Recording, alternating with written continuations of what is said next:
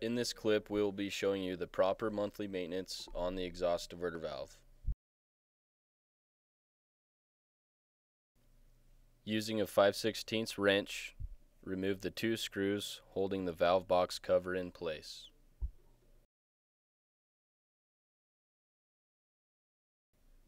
With a pair of needle nose pliers, remove the bottom cotter pin. With a 1/2-inch wrench, remove the nut from the shaft end.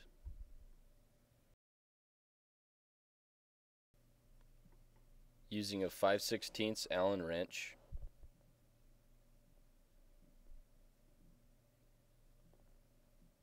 or a ratchet with a swivel joint in it, remove the top 3 screws holding the valve box in place.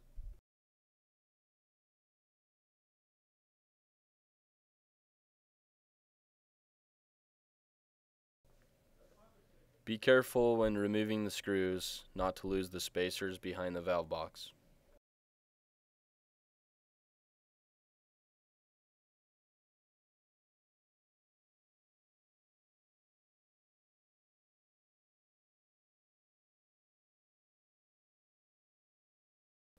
Leaving the vacuum hose attached to the actuator attached to the valve box, remove the entire assembly from the valve body. Using the same 5/16 Allen wrench, remove the bottom 3 screws and remove the valve cover plate.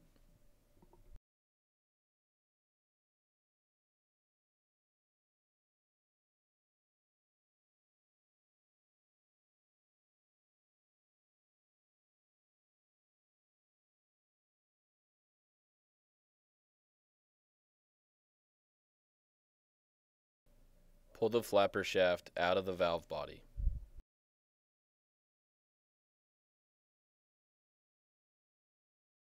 Using emery cloth, clean the rear bushing. This bushing is located in the valve body. When doing this, make sure to remove all dirt and debris.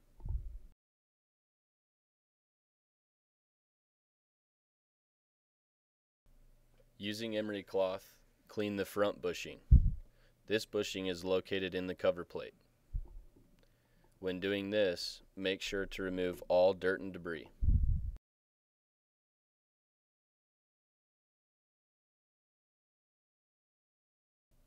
Using emery cloth, clean both sides of the flapper shaft.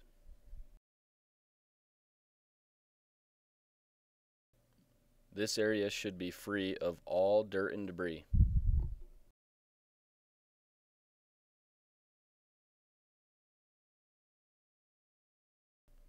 This area should be free of any dirt and debris. Before going into the lubrication process, it is very critical to reassemble the valve correctly. You will notice the cover plate has a locator pin. When seating the cover plate to the valve body, this locator pin should be at the top left-hand side. Inserting the flapper into the valve body, make sure the flat surface is at the top, blocking off the exhaust pipe leading to the XT exchanger.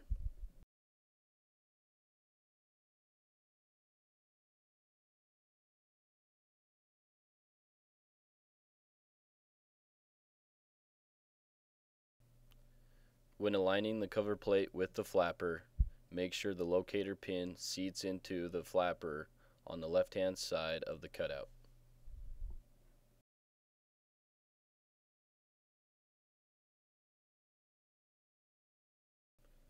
Before screwing down the cover plate, make sure the locator pin is at the top left-hand side as seen here.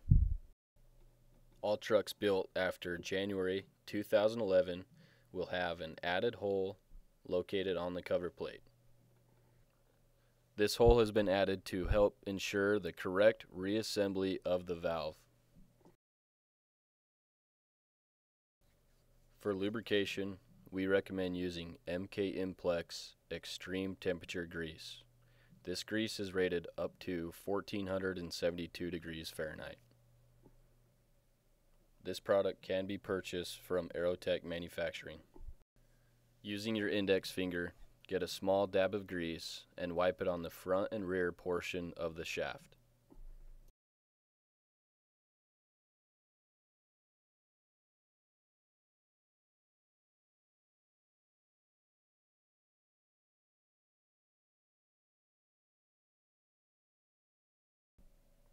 Before attaching the valve cover plate screws, we recommend using an anti-seize with a copper additive and rated for 2000 degrees Fahrenheit.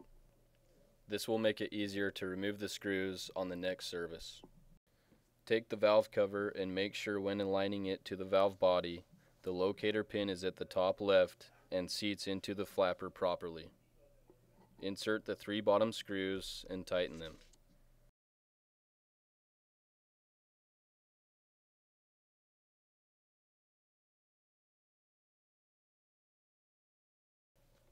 Align the actuator and the valve box in position and connect the flapper arm to the flapper shaft with the nut.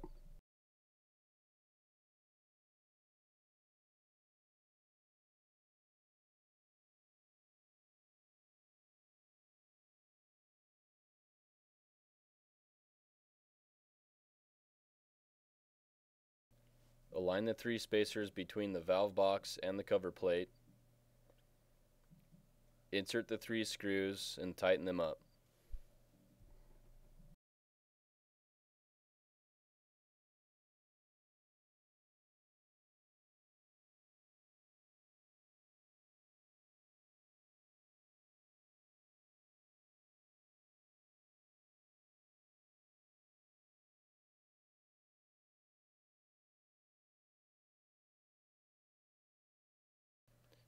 Insert the cotter pin and get it fixed into position.